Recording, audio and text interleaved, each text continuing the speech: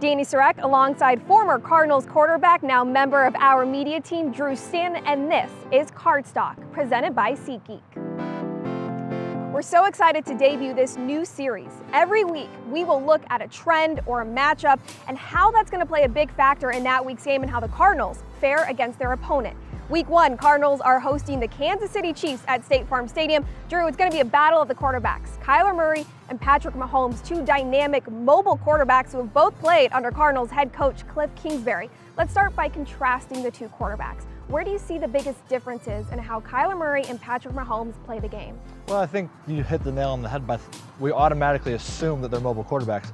Patrick will actually beat you with his arm. You see the number of times that he's been able to evade pass rushers and remain a passer and then throw touchdowns. I think you look at the career stats and you see how many more rushing touchdowns actually Kyler has, 20 versus 8. That number stuck out to me when I started researching these guys of how they're really different.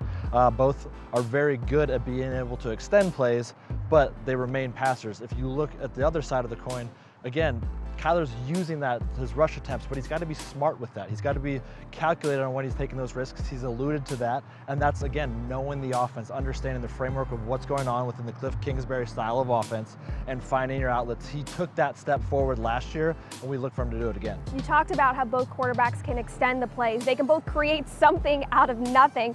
When you look at these quarterbacks, how similarly do they play the game?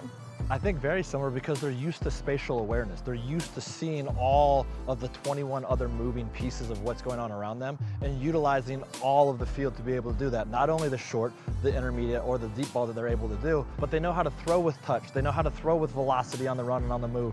And you see these guys, and again, they're two of the most dynamic young quarterbacks in this game. They're the most fun quarterbacks to watch because no play is over until they're actually on the ground because we've seen them pull rabbits out of their hat constantly. Both quarterbacks have led to some pretty crazy highlights. When you look at Patrick Mahomes, the no-look side angle throws, Kyler Murray being accurate on that back foot. Physically, how are they able to pull off those kinds of plays and still be accurate? Well, again, everybody looks up here, right? They're enamored with the arm angles because they can throw from different arm angles. What they really need to focus on is their feet. The ability that they have to get that ground force, create everything, and then everything comes from the hips. So no matter where this is everything in the lower half that's generating that force. And these two quarterbacks do it as good as anybody in the league. They have the ability to see everything. It's slow football to them. They are making these plays. And again, we have to limit Patrick Mahomes in doing that. And hopefully Kyler can go out there and have some really big plays for us. Mahomes was the 2020 Super Bowl MVP. He has 2 years on Murray in the league. And you can't argue that Mahomes is one of the best quarterbacks in this league.